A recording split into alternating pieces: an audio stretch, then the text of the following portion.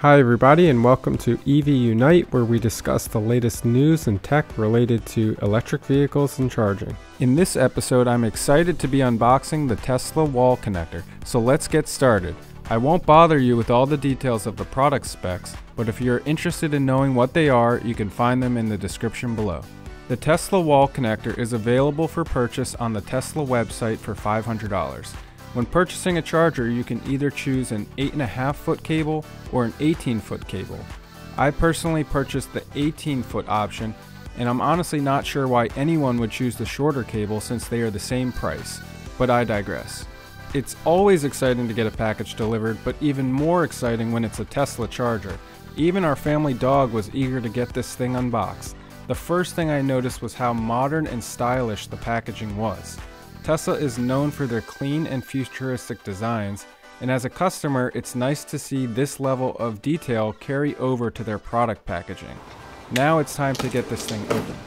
When you first open the lid to the box, you're greeted by a message from Tesla that says, "Thank you for accelerating the world's transition to sustainable energy." As you can see, the Tesla charger has a beautiful tempered white glass faceplate.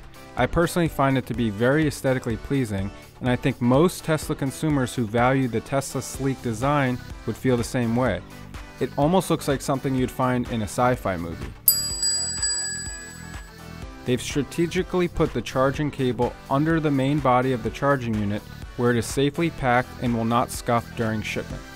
The cable is approximately a ½ inch in diameter and feels very durable, which is good since this thing will be carrying almost 12 kilowatts of power to your car.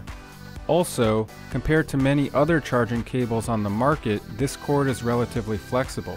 This is important because it makes the cord easy to maneuver and simple to store away when not in use. Inside the box, you will find a well-written installation guide and product specification sheet. And unlike IKEA instructions, these are pretty straightforward and easy to understand with colorful diagrams that help you see what you're supposed to do step by step. Included in the charger box, there is a convenient cardboard cutout that can be used as a drill pattern for mounting the device to the wall. There are various options for routing the power source coming from your electrical panel depending on the setup of your house. The power source can be routed through hole cutouts in either the top or bottom of the unit. There is also an option to route through the back of the plastic panel, although this requires drilling a hole in the plastic and may not be ideal if you don't know what you're doing. The scoop top of the charger is a surprisingly clever design. It looks nice, but also serves a dual purpose of being a cable holder that allows you to wrap the charging cable around it.